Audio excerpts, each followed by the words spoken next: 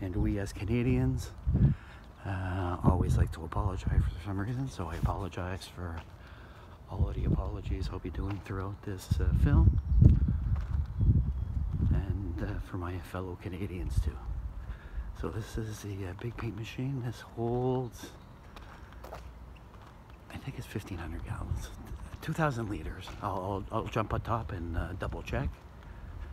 So this machine, I think I might have told you I wasn't sure what the miles were on it, but I just checked when I was backing it up, and it has 115,000 kilometers. So it's still like a brand new machine. So inside here are all the bells and whistles, and like I said, I still got to clean it out. It hasn't been used since last year.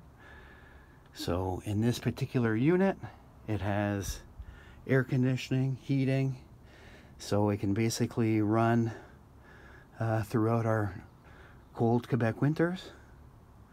It has a stick drive to control the guns. I don't know if you can see the guns out there and how they work. And here are the paint tanks and the bead tank. Okay, just gotta be careful going down these steps.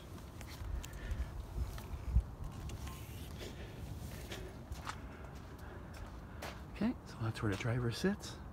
Gets a good eye view of the paint coming out of the guns. So you can see all the paint guns here and how that works. This is all used with hydraulics.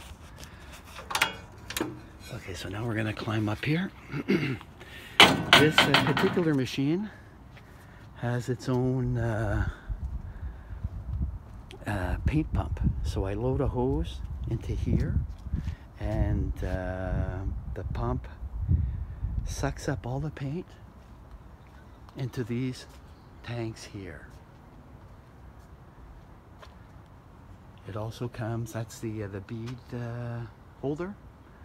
Comes with a vacuum pump, so it vacuums and spits out all the beads that fill into this container. So we're going to climb up to the top here.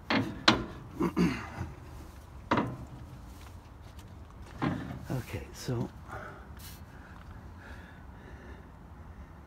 yeah, so it's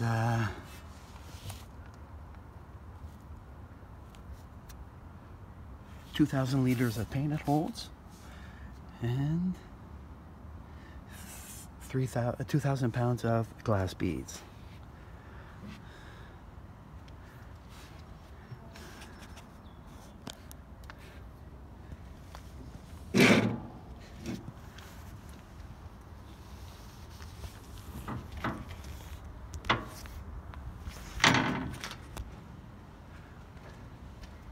So if we look inside the truck, it's all nice and clean, still has that brand new smell inside. And now we're back inside the warehouse spot. So,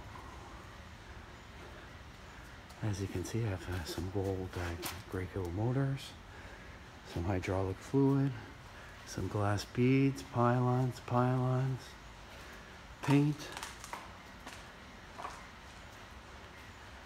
Got a couple more machines in the back here, and I have in my other warehouse space, I must have another 8-9 machines. I have another printer from our printing shop that we used to have. A couple of old signs hanging around.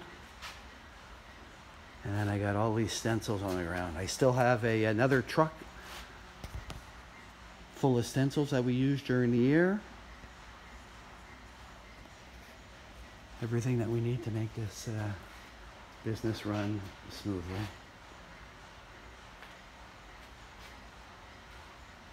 So actually my goal for today was just to clean out my garage, make it a little more enjoyable, not enjoyable, but more room to work with, organize my stuff, because by next Friday, I'm saying this, the last 15 feet are all going to be filled with skids of paint for the upcoming season. As it is now, I probably have, how it works in Quebec is that we got to bid on contracts. So I have bidded on 2 city contracts.